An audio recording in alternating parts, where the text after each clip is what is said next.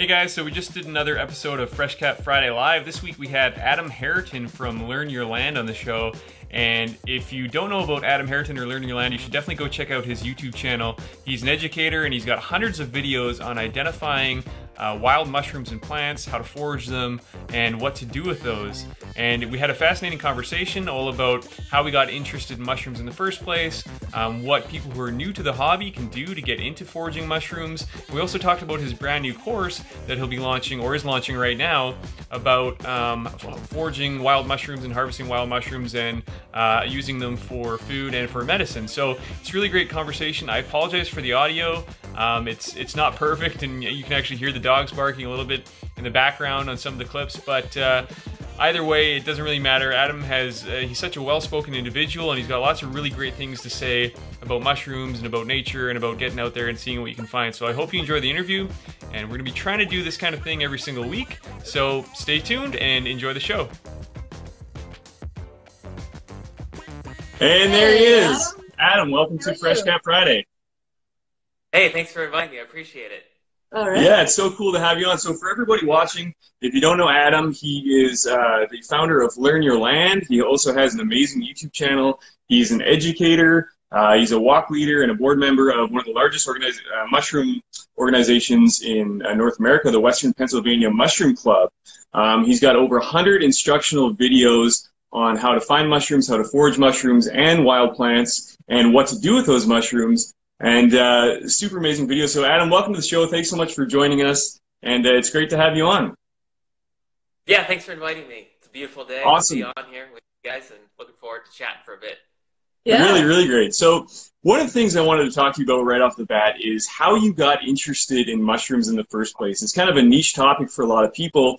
Most people think of mushrooms as, those things you buy at the grocery store, and wild mushrooms as those, red ones with the white dots on the top. But how did you get so interested in mushrooms in the first place? That's the million-dollar question that everybody wants to know. How did I get into this? So, I got into this relatively late in life, about 10 years ago maybe, but only in the past 5 or 6 years that I really dive in deeply and start pursuing the work that I'm doing now. But I don't even know how it happened. Like the why questions in life are the ones that can't really be answered. And if you think you can answer it, you still got to keep going deeper as to what the true why is. But maybe 10 years ago, I just realized that I was totally disconnected from nature and from the land. Like I knew nothing, no trees, no mushrooms, no plants, nothing at all. And I was hurting because of it. I don't know where that awareness came from. So I just started spending time outside. And for some reason, it was the mushroom kingdom, the fungal kingdom, that kept me tethered to the woods. Like I kept coming back. And over time, I hooked up with the community of foragers here, the Western Pennsylvania Mushroom Club. It just skyrocketed into what it is today. But I'm fortunate because where I live in Western Pennsylvania, we have probably the largest nature club in the entire world, which you mentioned, the Western Pennsylvania Mushroom Club. And we meet literally 5 miles from where I live. So I'm fortunate to have that community, and they've been supporting me in this all those years. Yeah, that's truly awesome. You are kind of blessed to live in such a great area for going to forage wild mushrooms. And you tell by your videos, there's such an amazing variety of different mushrooms that you can go and find. So, and you're right, that's one of the things that keeps drawing you back to the forest, because every time you go, it's almost like hunting Pokemon or something. You never know what you're going to find. There's always, a different species depending on the time of year or depending on where you go. You can go one day and see nothing and go the next day and see an amazing plethora of mushrooms that popped up overnight. So I can definitely see that excitement. Many people are kind of afraid of mushrooms, and there's this thing called, fungophobia, and you're doing a great job to kind of subvert that. But, a lot of people think that foraging mushrooms is really scary, and, a certain amount of fear is definitely warranted because there are some dangerous mushrooms. But, for example, you don't see that with plants, whereas there's also a number of deadly and dangerous plants that you could forage for. But for some reason, mushrooms hold this kind of lore, this kind of fungophobia. So I wanted you to talk a little bit about why you think that exists, and what what you're trying to do to kind of subvert that fear. So I think it's important whenever we talk about mycophobia to understand that it's not timeless and it's not universal, meaning it hasn't always been this way, and it's not this way everywhere around the world. So we're speaking here, I assume you're in North America, right? Yeah, in the United States. So it is pretty big here, but it's not big elsewhere in the world, some places for sure. And it probably always wasn't this way here in North America. But, I think it starts with we fear what we don't know. And if we don't know a lot about mushrooms, if we don't know a lot about the fungal kingdom, it's easy to see why some people would be afraid of them. And it also starts with your parents, it starts with your grandparents, it starts with your family, it starts with the educational system as well. I never learned about mushrooms in school. And I took university level biology classes. And what's interesting is we skipped over the fungal kingdom. We literally just took that chapter out, even though it was right there. And I couldn't believe it. So that summer, I went back to the biology library, checked out that text, and just read it because that's what I was interested in. And I thought, oh, there's got to be something juicy in there if they're not teaching us that, right? And so I just educated myself. And then I'm trying to educate other people as well. But I think the more that we learn, and that's why I try to educate people just in appreciating them and just seeing them, the more that that veil is lifted and the more that we can understand. But the thing about mushrooms is that, they're different than plants in many ways, obviously, but they can never be mastered because they're so cryptic. They're so mysterious. I know the science of mycology is newer, but it just baffles mycologists. It baffles ecologists. It baffles biologists to try to gain a grasp or a stronghold on this kingdom. And I think that's why mushrooms are out there. They trick us. They're the tricksters in nature. And so it's tough to master. And they almost kind of like make us feel that fear just a little bit, but in healthy doses. But it's taken to the extreme here in North America. And so, the more that we eat them, the more that we appreciate them, the more that we study them, the less fear that we will fear overall. Yeah, and I think that's a really good approach, right? Just education. And you're right, mushrooms are so interesting and, new things are being discovered about them all the time.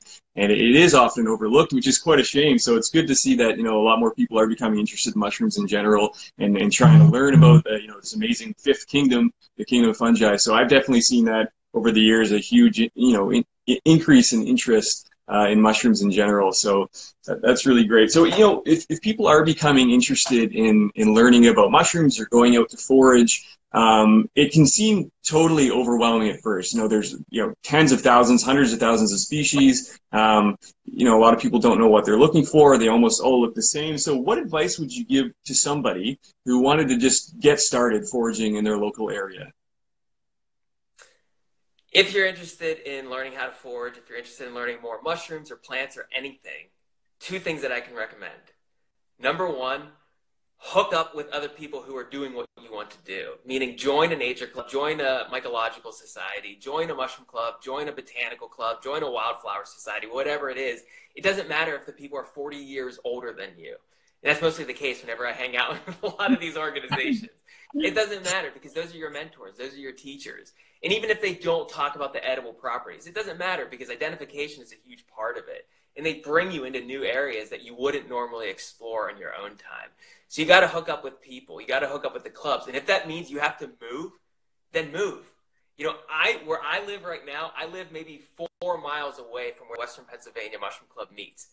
I moved here strategically. This is no accident. I literally moved up to this area to be closer to those people and to be closer to the areas where we hunt mushrooms. That's how much it means to me. You got to move to where the communities are. It's hard to do it by yourself. There's an illusion today that we can do things ourselves. We can be the lone wolf. Like, I can take care of it myself with the internet.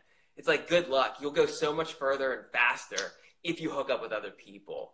And the other thing that you can do besides just joining a mushroom club, hang out in nature as much as you possibly can. You got to spend time with what you want to learn. Even if you can't put names behind it, that's okay. I spent years and years and years just looking at them, just observing them, just noticing them. And if you notice them, I'll bet that 2 years down the line, 3 or 4 years down the line, you'll come across the identification of it. It'll just pop up. But you got to be patient and you got to be persistent and dedicated. So hang out with other people and hang out with that which you want to study, with the mushrooms or the plants or whatever you want to study. Yeah, I think that's some really good advice. And actually, it kind of harkens back to something I read from one of Tom Brown's books many years ago.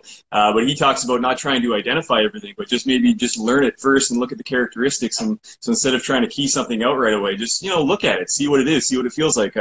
Notice the gills, notice the spores, notice the shape of it, all those kind of things. And then, maybe later try to identify it. And the other thing I wanted to point out is you're 100% right on, joining a club or going out with other people, especially older people, because they tend to have a lot more experience Because you can always go and get something like, this book. This is the National Audubon Society Field Guide to Mushrooms. It's a great resource, but if you just took this book and you went out by yourself into the forest to look for mushrooms, you'd be completely lost, and it's it's really difficult. So you do kind of need that mentorship to help you. And that's something. We went to the Telluride Mushroom Festival last year, went on a couple forays with some expert mycologists.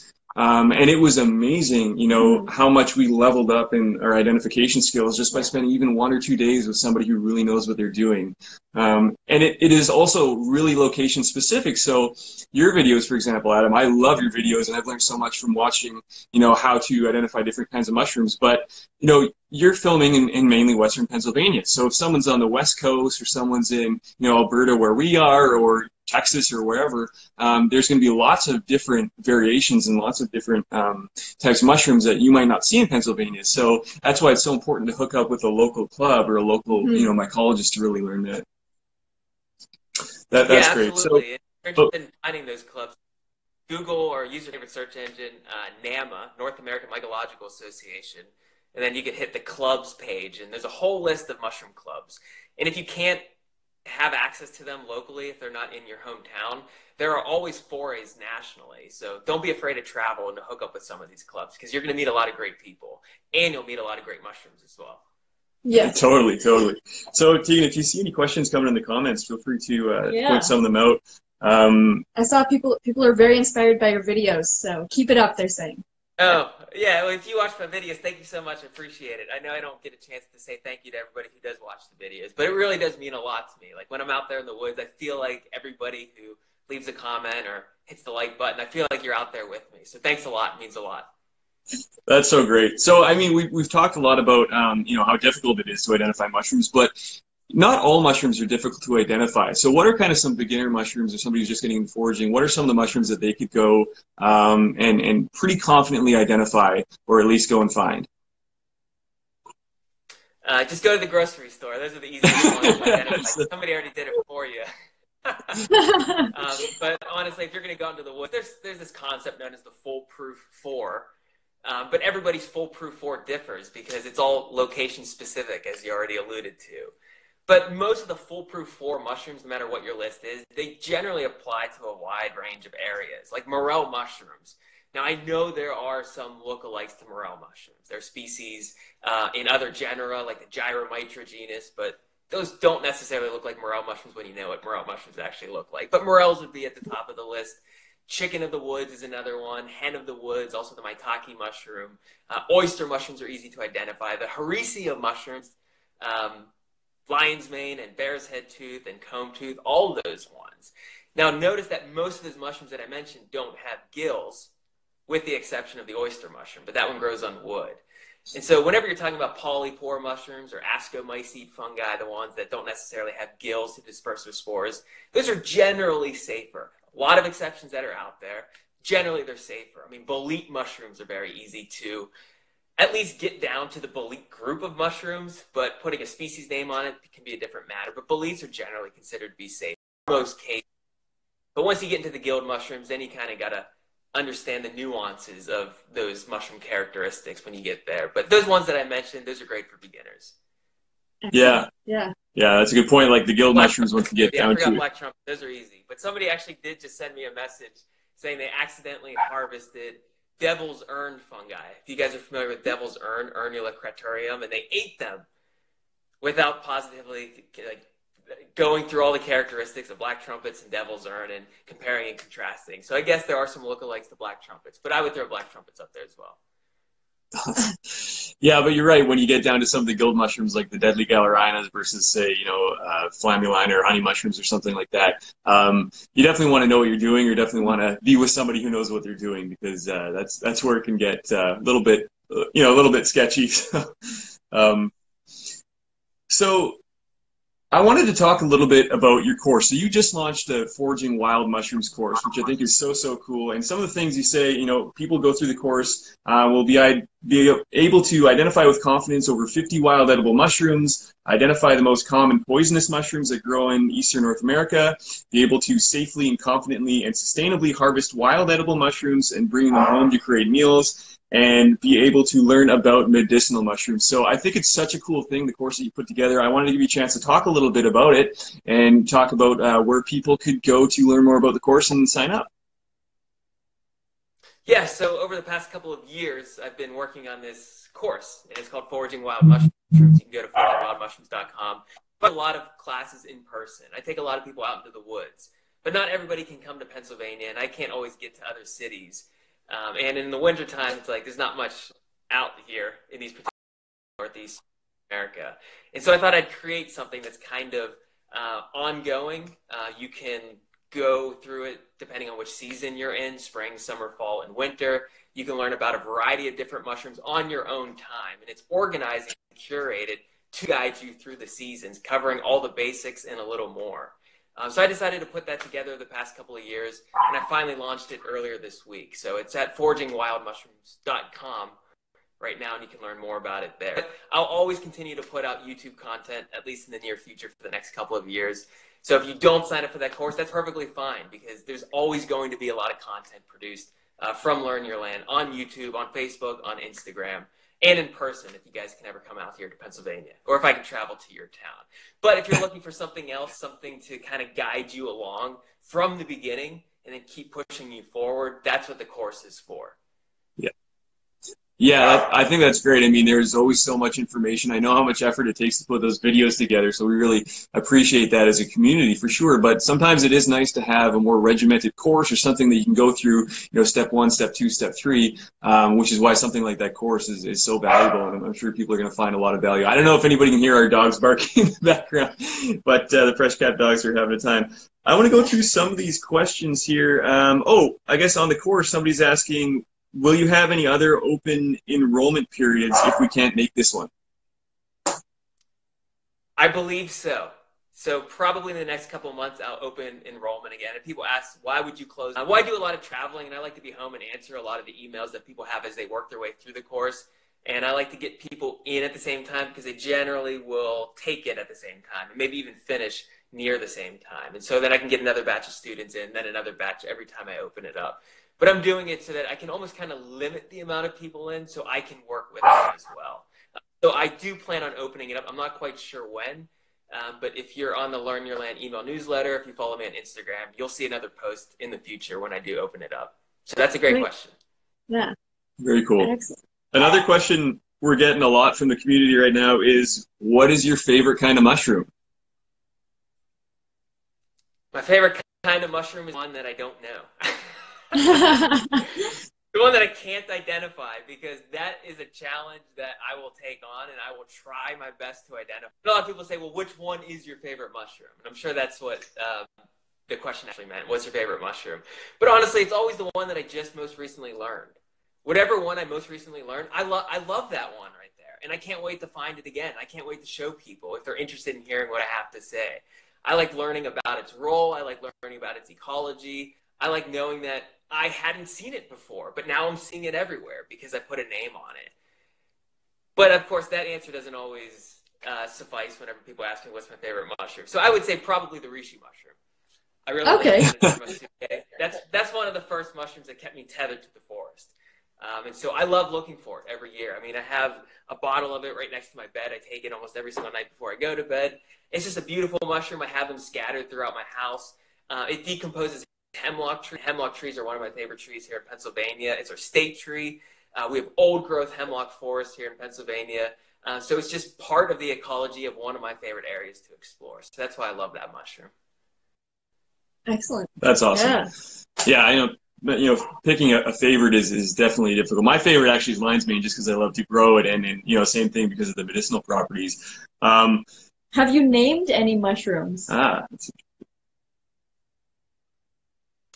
mean, I just throw out names, but I don't have anything scientifically published or anything like that. No, I haven't named a mushroom. Maybe one day I will, but if I don't, that's perfectly fine, because, I mean, names get you so far anyway, and names are all made up.